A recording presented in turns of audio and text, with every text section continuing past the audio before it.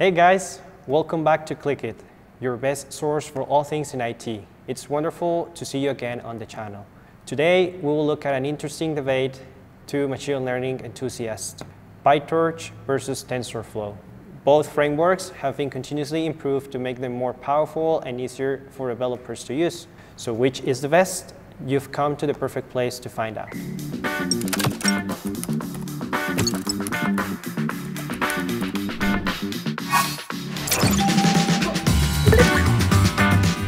Hey, I'm Luis, a software developer at ClickIt. In this video, I will help you choose between TensorFlow and PyTorch for 2025. Both TensorFlow and PyTorch have become essential tools in all areas of AI, such as data science, machine learning, computer vision, natural language processing, and predictive analytics. So why does this choice matter so much? As AI continues to evolve, using the right tools is key to staying competitive and efficient in your work. Did I catch your interest? Then stick around to dive deeper into the differences between them. And don't forget to like this video, subscribe to the channel, and hit the bell icon to stay updated. If you have any questions, feel free to reach out at clickittech.com. Overview about TensorFlow. So let's examine each framework individually, starting with TensorFlow. Developed by Google Brain, TensorFlow has become a leading framework in machine learning and deep learning due to its extensive collection of tools, libraries, and resources. TensorFlow is incredibly versatile, with APIs for model building, tools for large-scale training and deployment, pre-trained models, and detailed documentation. TensorFlow is used often due to its high scalability.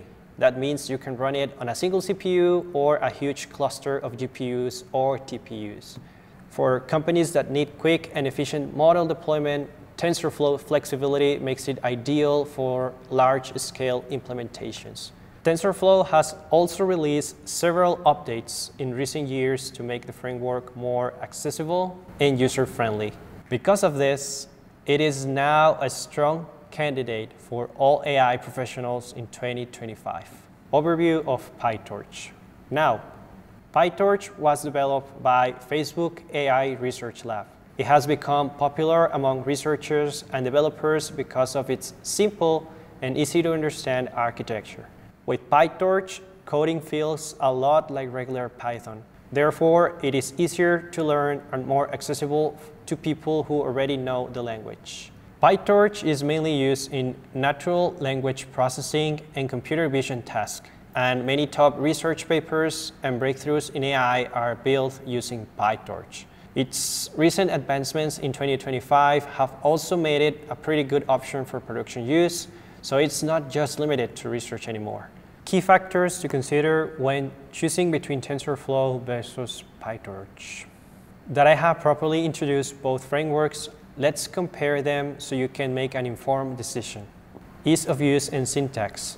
When it comes to ease of use, PyTorch generally takes the lead due to its dynamic computational graph feature.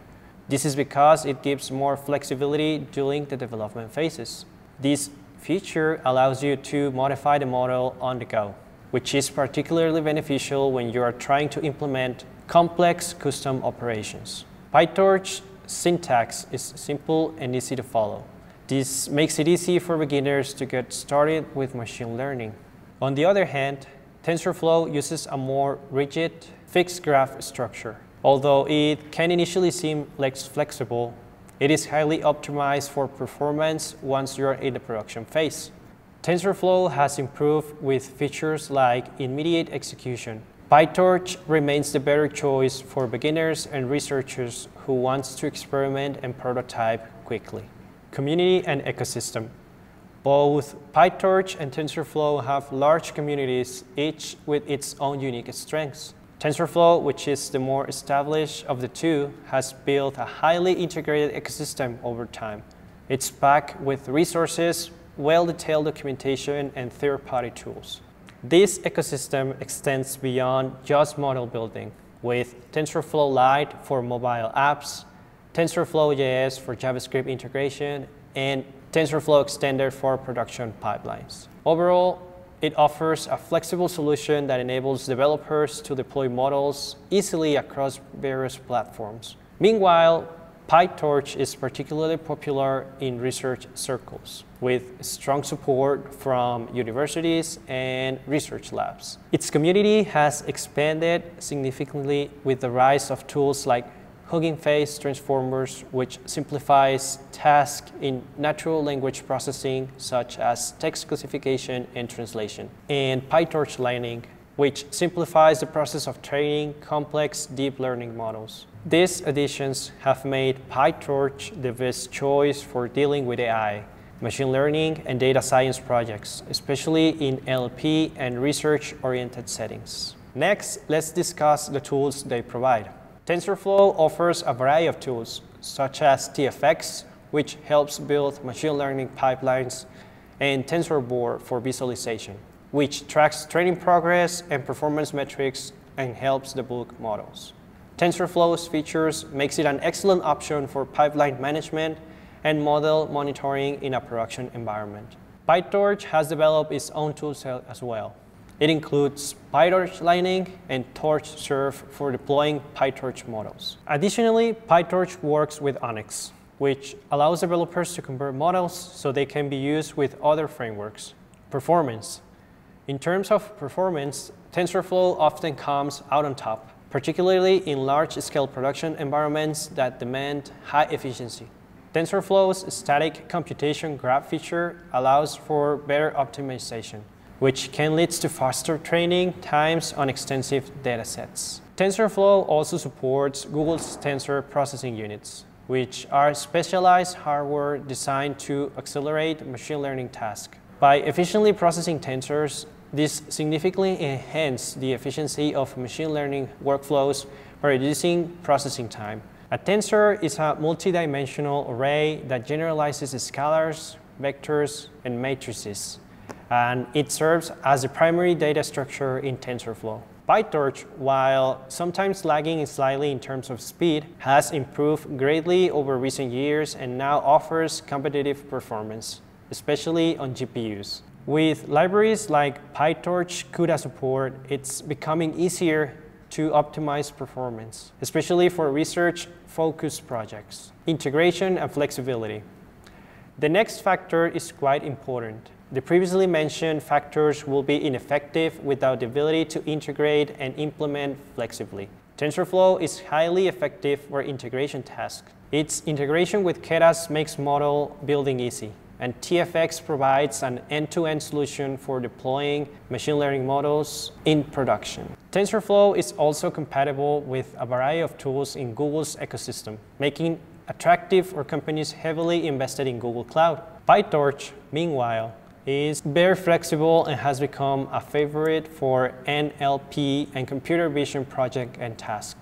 With integrations such as Hugging Face transformers for NLP and PyTorch Lightning for more complex model structures, PyTorch is the go-to framework for researchers experimenting with customizable models. How to choose between PyTorch and TensorFlow. Project examples. If you're still unsure which framework will best meet your project needs, I'll go over a few examples to help clarify. TensorFlow reliable production capabilities make it ideal for large-scale deployment applications, such as fraud detection, recommendation engines, and predictive maintenance. If you are developing an application that demands high production efficiency and scalability, TensorFlow might be the better choice. On the other hand, PyTorch's dynamic nature makes it especially useful for experimentation and research. For instance, PyTorch is a great option if you are working on a cutting-edge computer vision or natural language processing project where you need to experiment with new ideas and iterate quickly. Projects like conversational AI or self-driving cars, which require rapid prototyping, often fall into PyTorch realm. Scenarios and industries. Different industries might also favor one framework over the other. In healthcare, for instance, where you need to deploy models to make real-time predictions, TensorFlow scalability and optimization capabilities might be preferable. Industries like robotics or autonomous driving, where there is a mix of experimentation and deployment, may benefit from TensorFlow production tools. PyTorch is often preferred for research-heavy fields such as academia, NLP, or computer vision due to its ease of use and flexibility. Researchers can build and test models quickly, which can be adapted for production if needed. Huggins Face Transformers library, which is built on PyTorch, is widely used in NLP for building language models. This makes PyTorch highly preferable in this domain. We have covered all the basics on this topic. Now, let's review what we learned today. TensorFlow is the ideal choice for production environments that require scalability, deployment flexibility, and robust tools. PyTorch, on the other hand, is best for research and experimentation. It offers flexibility and a simple syntax for rapid prototyping. Depending on your particular requirements and the team's level of experience, you can choose between the two frameworks, each offering unique advantages. We hope this video helps you pick the best framework for your UI projects. Thanks for watching. Please share or leave a comment below. See you next time.